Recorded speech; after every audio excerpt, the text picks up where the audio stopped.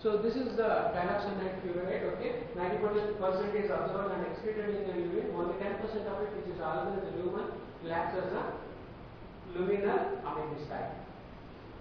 Next, coming to the drug nitazoxanide, okay. We are speaking in the now. This is the drug. Now the pharma companies are targeting, that means to increase the this is a good drug, okay. This is a good drug, but till now not so commonly used. Now, till it is brought under drug price control, they will use this drug. Okay, so nitazoxanide, okay. So it is a similar drug compared to the metronidazole, okay. Here is a metabolite, the active metabolite, tizoxanide, okay. It can inhibit the PO4 enzyme. So once PO4 enzyme is inhibited, you know there is increase in the free radical and free radical mediated injury. Okay. It is an anti-helminthic niclosamide, okay, introduced for the treatment of giardiasis, cryptosporidiasis, Entamoeba histolytica, and Trichomonas vaginalis, and H. nana. H. nana, have you heard of it?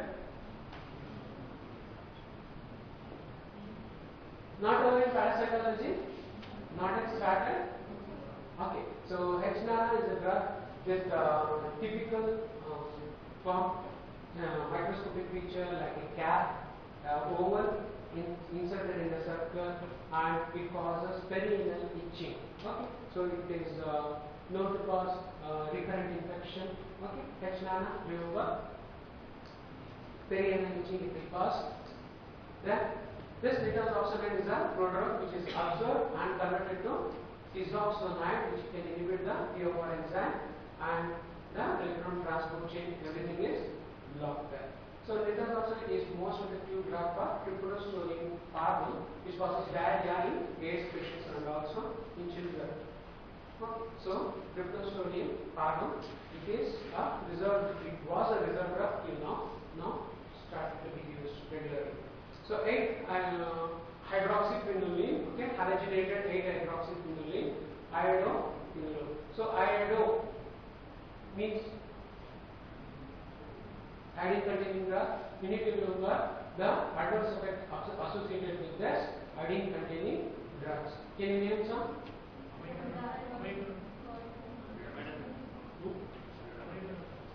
The adverse effects caused by iodine containing compounds which when used.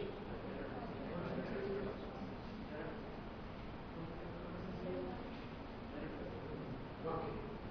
The toxicosis, how? So, effective luminal amebicides commonly used with metronidazole. Okay, it helps in luminal amebicide action along with the tissue amebicide action of the metronidazole. So, it kills the cyst-forming protozoates in the intestine. They are used for prophylaxis and treatment of non-specific diarrhea, travelers diarrhea, and all. So, not effective against protozoates in the intestinal wall and the extra-intestinal tissues such as the liver. So T-half is relatively more, okay, around 11 to 14 hours. So compared to the metronidazole, T-half of tinidazole is around 12 hours. Okay. So here is a iodoquinone which has around 12 hours. So should be taken with means to avoid GI side effects. So it can cause goiter on prolonged use. Okay. So have you known what is goiter? So, in the areas where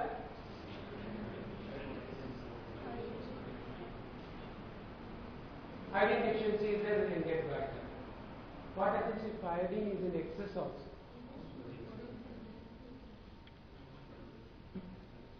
See, there is disproportion between the raw materials which you are getting. Okay. Even if one raw material is excess, one raw material is not there, you are getting this goiter. Okay. So, iodism, okay, in a similar way, last class we have learnt about synchronism with phenyl. Remember what is it? Vestibular apparatus. Okay, so you need to remember what can happen if vestibular apparatus is affected. Here we have iodism. Okay, iodism is in the form of infections. Okay, pharmacologist, inflammation of the mucous membrane chronic iodine overload. Okay, so repeated high doses can cause neuropathic syndrome, that is subacute myelooptic neuropathy. And sensitive people can develop this angioedema, cutaneous hemorrhages, and is contraindicated in optic neuropathy, renal disease, thyroid disease, and non-amoebic hepatic disease in the form of alcoholic liver diseases. Pharmacomycin, we told it is an aminoglycoside antibiotic, that is a drug which can be given by parenteral route. So not significantly absorbed from the GIT, but still it is a luminal immunosite. Okay, the drug, even though given by systemic route or the parenteral route, it should be acting as a luminal immunosite. Okay, you get question sometimes in the exams. What are the drugs which are acting by non-receptor mediated action? What are the drugs which are not absorbed but still have their action? Okay, so one of them will be dalasanide furoate, one more will be gentamicin for urinary tract infection. Okay, and some other drugs will be the antacids. Okay, all these drugs you need to remember. So like grisophylline we told. So these are some drugs with peculiar mechanisms. Okay, you need to remember. So pharmacomycin is acting as a luminal amebicide. That means it should be secreted into the lumen for its action in the form of secretions. Okay, so the drug accumulates in renal tissue and can cause toxicity. It is comparatively better than dalasanide furoate in visceral leishmaniasis. Dalasanide furoate only 10% is available. The plus point is there the drug is relatively cheaper. So adverse effects may be in the form of abdominal distress, diarrhea, all those things. Coming to the next group of drugs which can be used for giardiasis. Okay, so the agent is Giardia lamblia, lives as a normal commensal in the intestine, and its infection is more common in case of immunosuppressive diseases.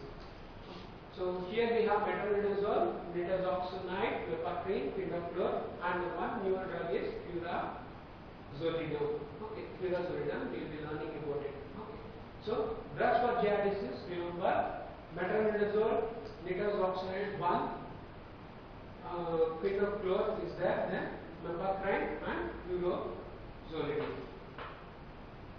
Drugs for trichomoniasis. Okay, it is the most common agent which can cause vulvovaginitis. Okay, remember the terms here, trichomoniasis, because next slide will be on trypanosomiasis. Okay, so trichomoniasis, which is causing vulvovaginitis. The common drugs here is metronidazole, 400 mg 3 times daily for 7 days. Okay, most commonly in case of white discharge vagina, any vaginal infection, they give this metronidazole for 15 days 3 times daily, except in pregnancy or the first trimester, which is the most common drug which is given. Nowadays we have the vaginal tablets, okay, in the form of this ornidazole, secnidazole, okay, ornidazole, secnidazole with clindamycin, or one among them along with clindamycin. Okay, so this will be the most common drugs.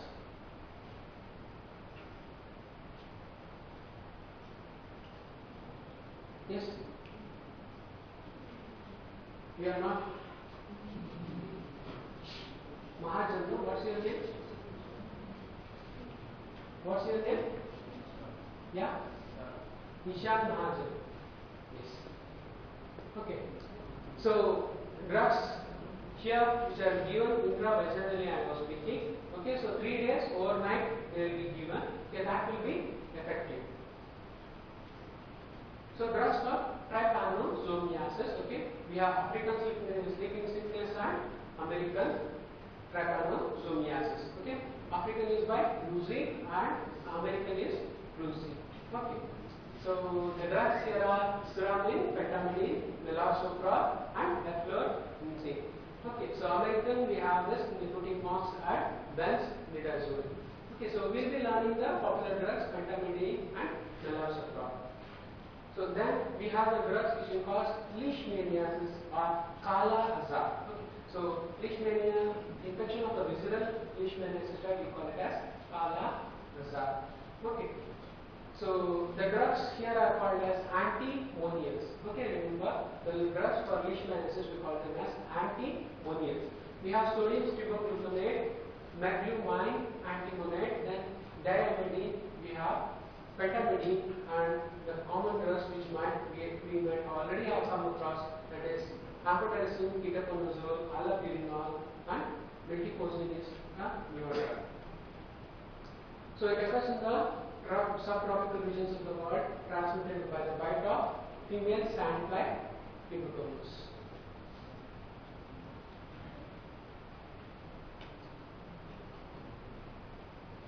So sodium stibogluconate is the drug of choice for Kala-Azar. Mechanism is inhibition of the SH group containing dependent enzyme. Okay, blocks the glycolytic and the fatty oxidation pathway. Okay, so remember, till now we have only blocked the glucose pathways or the pyruvate pathways and all. Now we have a drug which can block this fatty acid oxidation pathway. So one more drug is there. I will be asking this drug when I come to that drug. Okay, so drug of choice for Kala-Azar, inhibition of the SH group dependent enzymes. Then the adverse effects are in the form of nausea, vomiting, metallic taste, all these things. So diamidine, pentamidine, okay, remember P for pancreatitis, okay, and also here we have a diamidine, D for the drug which can act on DNA. Okay, you can remember by your own methods, and pentamidine for parenteral group. Okay, so aromatic diamidine is a parentally given drug which can act on the DNA chemicalplast and inhibit the topoisomerase 2. So do you remember topoisomerase 2, topoisomerase 4 inhibited by fluoroquinolones. Okay, fluoroquinolones. What do you call it? DNA ligase. The drugs which can unwind the DNA. Okay. So interacts with the kinetoplast, inhibits topoisomerase 2, not effective in CNS infection. So for CNS infection, we need a melarsoprol. We'll be learning that drug. Okay, so the drug is used for pneumocystis carini. So pneumocystis carini common in HIV affected people, which can cause the infection. Okay, so African trypanosomiasis and leishmaniasis. Then the demerits here are, we told that it can cause this pancreatitis. Okay, which can cause cytolysis of this pancreatic B cells and cause pancreatitis. Toxicity here, it can be in the form of sharp polymorphy, cardiovascular collapse, kidney and liver damage, and myelosuppression. It can also cause arrhythmias.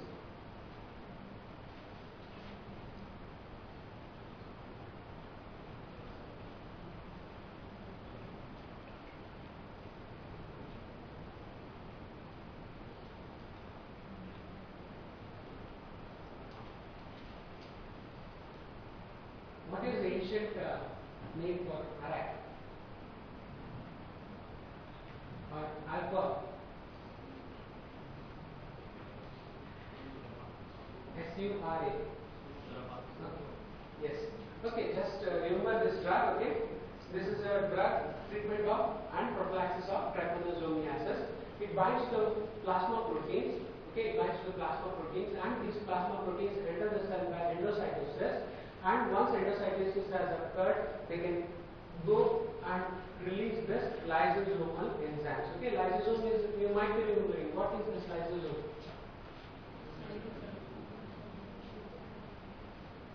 It is an enzyme, lysosomes are the ones which will help in destruction. Okay, so that's how, once the lysosomal proteases are liberated, they can be harmful to the parasites. Okay, so it does not cross the blood-brain barrier and not effective against the advanced CNS infection. Most of these trypanosomiasis, what happens in sleeping is, once the disease is chronic, you have not treated or you have not identified the disease, it becomes CNS infection and difficult to treat. Okay, so they might not be effective in advanced CNS diseases. So given by slow IV administration, so melarsoprol is a drug which can be helpful there. Okay, so adverse effects, vomiting, shock, urticaria, proteinuria, and hematuria. So in the last class, in the first slide, in the anti-malaria drugs, we told that the most of these anti-protozoal drugs are toxic, relatively more toxic than the previous ones. Okay. So that's why we get all sorts of adverse reactions, cardiac toxicity you are seeing, kidney damage you are seeing, all these things. Okay. So urticaria, proteinuria, and hematuria. So melarsoprol, so by this time you got to know it's a drug which can be used for CNS infections and is reserved for treating meningoencephalitic stage of African trypanosomiasis. Remember, M for meningitis, okay, melarsoprol for meningitis, mainly using the treatment of trypanosoma infection with CNS involvement. So again, here the drug is acting by the SH group of the protozoal enzymes and the proteins, thereby altering the cellular structure and inhibiting their function. So adverse effects as this drug needs to be administered systemically. Okay, so reactive encephalitis, cerebral edema, seizures, peripheral neuropathy, all these things are there. So coming to the next drug, the amphotericin or the amphotericin B. So amphotericin B, can anyone remember mechanism? Yes, last lectures. Amphotericin B mechanism.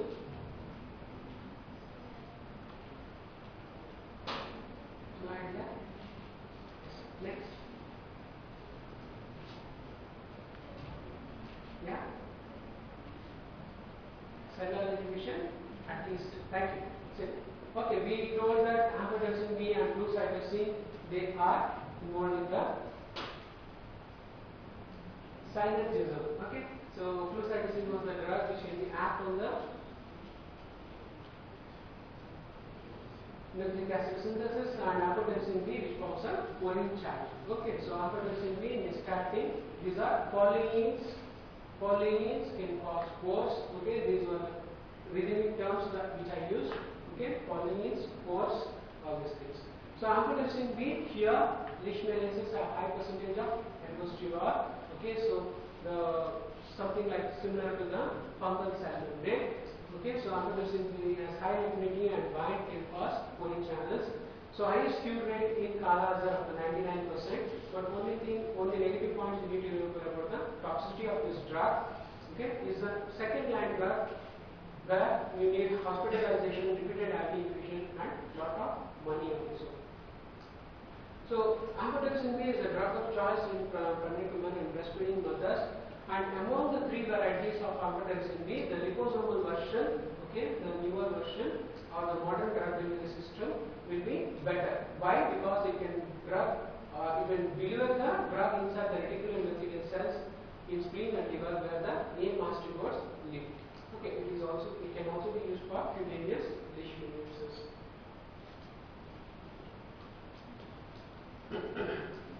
So the next drug is metrypozin. Okay, it's the alkyl phosphocholine derivative potent anti-leishmanian drug. First orally given drug for Kala Azar. Okay, metrypozin for Kala Azar interferes with lipid metabolism. You remember the first drug? Sodium gluconate. Okay, so lipid metabolism, it anchors in the surface and causes the altering of this signal transaction. TRP is about 4 weeks. That is very good for us. Okay, so adverse effects are anorexia, vomiting, diarrhea. If orally given drug acting for 4 weeks, that will be good for the treatment purpose.